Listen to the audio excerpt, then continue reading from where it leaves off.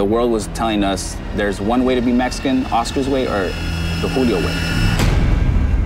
Chávez era el hombre del pueblo, del barrio, comiendo lo que comen los mexicanos, escuchando la música que escuchan los mexicanos. Julio was the star of stars below the heavyweight division, really, until Oscar de la Hoya came along. I'm representing East Los Angeles. I'm representing Latin Americans. I'm representing Mexicans. It wasn't until the Chavez fight that people started questioning and people started saying he's not a real Mexican.